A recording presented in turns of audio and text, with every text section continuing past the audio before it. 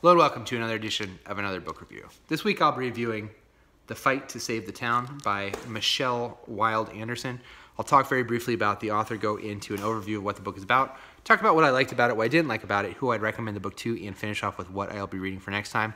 Michelle Wilde Anderson is a professor at Stanford. She's had her work also appear in several different publications, I believe the New York Times, as well as the Los Angeles Times and Chicago Tribune.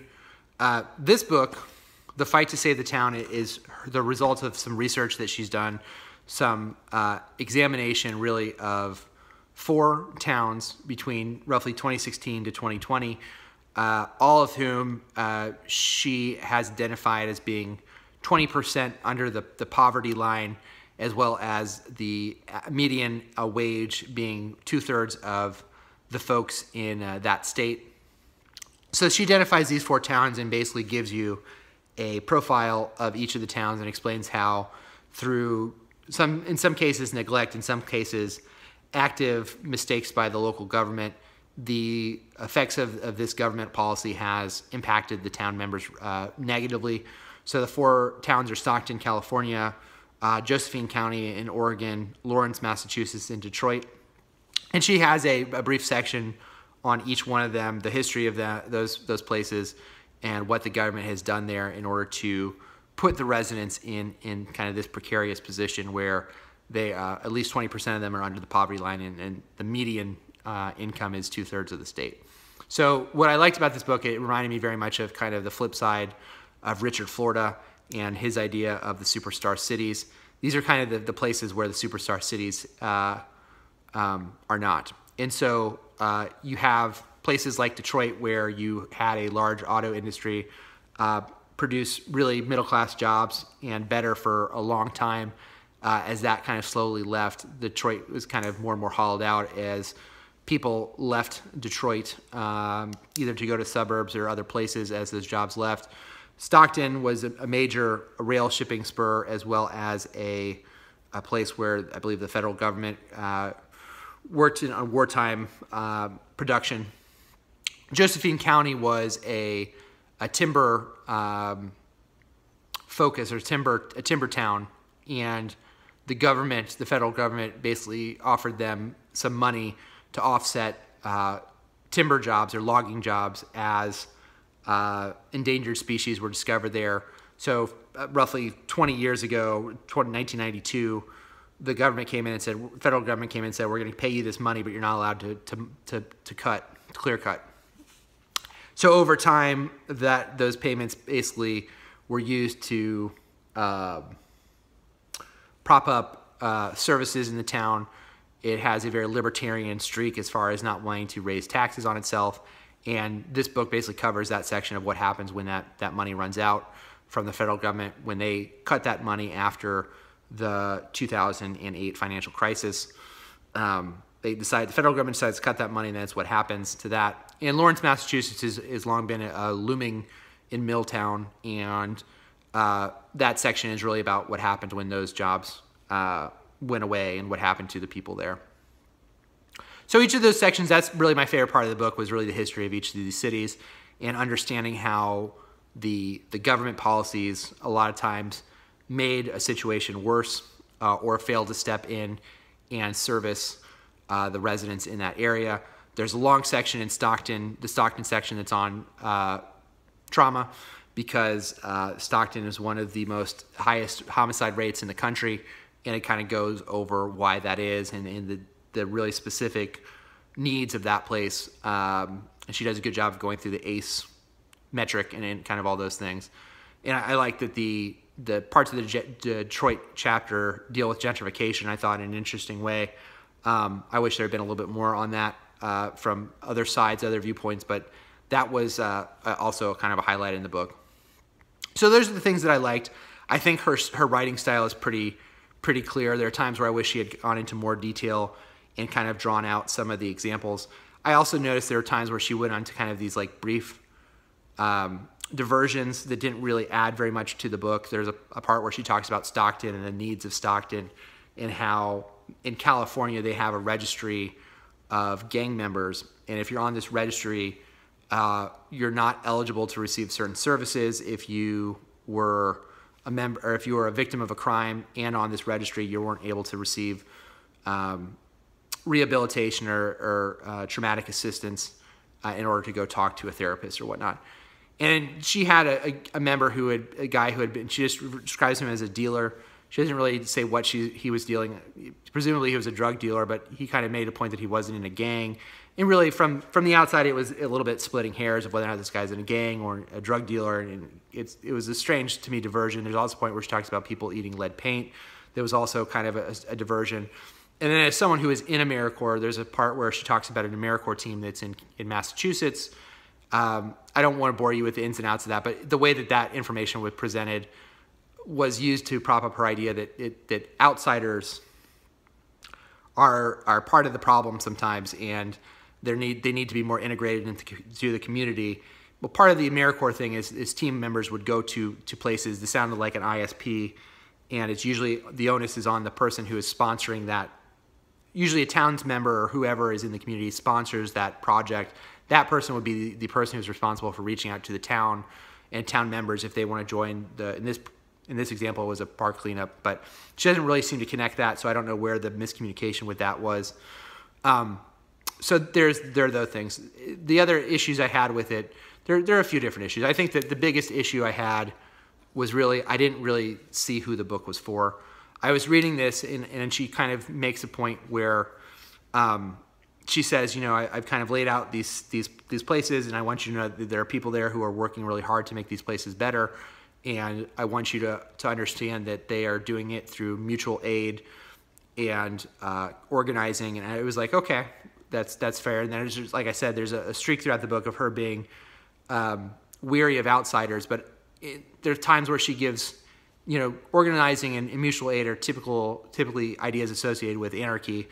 And she doesn't really ever come down on, are you asking for more government? Are you asking for less government? You don't ask for a UBI, which to me would kind of bring a lot of the things that you're talking about together, and wanting to make these places where people can come in, live there if they want to live there, or move away if they want to move away, but there are like good paying jobs and there are options for them to do these different things. She doesn't really talk about economic growth in a way that I think would really behoove her to, given the amount of poverty in these areas. And she doesn't really seem to tie together the idea of businesses coming in order to provide jobs for people in a very similar way to Evicted by Matthew Desmond. There was, to me, a hole at the middle of that book that didn't talk about jobs. And a lot of what she's talking about is she uses phrases like invest in the community. And I thought that was interesting because in this book, the people that she interviews are largely, I would say, working people and poor people. And even though the demographics of it there's a large portion of these folks who are, by definition, under the poverty line, she doesn't ever really, when she says, the community should decide this stuff, and the community should decide where the fund is, and we should be investing in the community. It's not clear if she means the community being the city, the county, the state. It's not clear to me if she means the country. She just kind of has this idea that the money will flow to these people, but doesn't explain, how and why that would happen. And if the issue is, which it is in a lot of these places, there's not a lot of money. And so it's like, well, where is the money coming from? Is the onus on people who are wealthier people in the town to provide for these services? Do you want people who are in the state to provide from them? She has a large part of the book is her talking about organizations that are doing it right, and they're raising money and they're organizing in the community, but they still get a lot of their money from grants. And you're like, well, so you are calling for some federal assistance in these places if they're getting it through federal grant money. And so it was unclear the takeaway from all this, and I found myself kind of again and again coming back to like, I don't understand what point you're ultimately trying to make, other than there are people in these places that are trying to better themselves, and how much you need to how much that point needs to be reiterated. I think differs from person to person.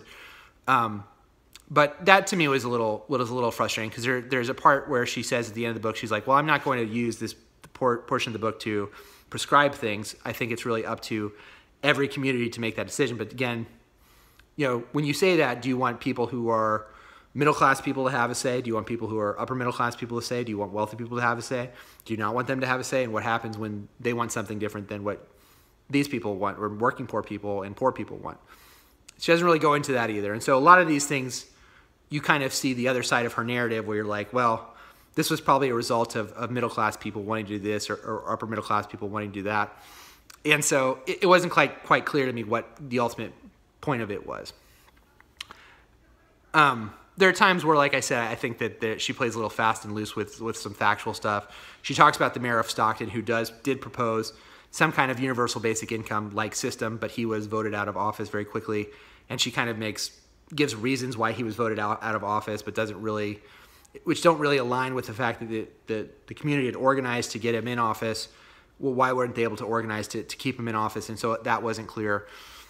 There's just a couple of places where she doesn't really explain terms particularly well, like a land contract, which is not something I'm familiar with, and I don't think is a particularly in common use. So yeah, there were a lot of issues I had with the book. I felt that it was, if you want the understanding of what places that are in this kind of economic situation have gone through, I thought these were really good snapshots of them. She also kind of explains the Josephine County. I thought was interesting because you see they're trying to, or one of the ideas for them to raise money was to make that more of a mecca or hub for marijuana production.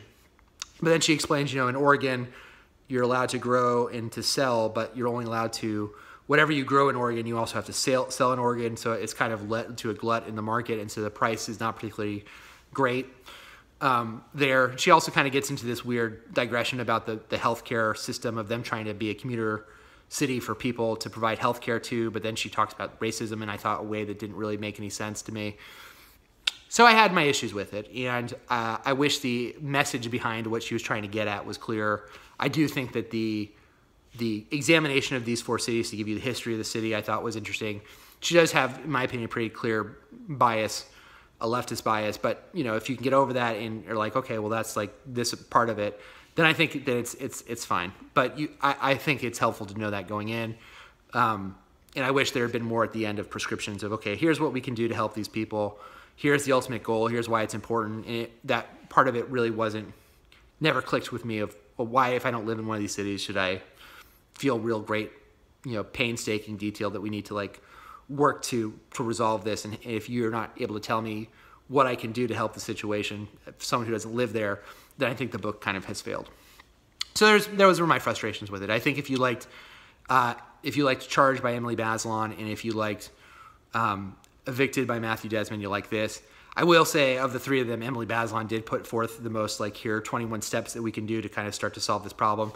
Matthew Desmond also kind of put some steps forward as far as, they're probably not the most realistic steps, but there were a couple steps forward to what he sees as ways to alleviate the eviction crisis. I wish he had just put more stuff into the end of it of how do we get people out of poverty. And when you talk about investing in people, you need to do a better job of showing long-term how that leads to getting out of poverty in a way that I don't think was ever really made particularly clear. And she kind of just says, if we threw all this money at people that we had thrown at land developers, then magically, then we would have gotten people out of poverty. And I just don't think it is that simple. And I wish she had spent a little bit more time developing that. So that is The Fight to Save the Town. Next time I will be reading the John Truby, the genre book by John Truby that I don't have the title in front of. But if you have read this book, I'm interested in what other people thought of it. I know she's been on a couple podcasts that I'm going to try to listen to after I upload this. But if you have other opinions of this and if you think that I was way off base or you want to add anything, please let me know. I'd be interested to hear other opinions. Until next time, bye.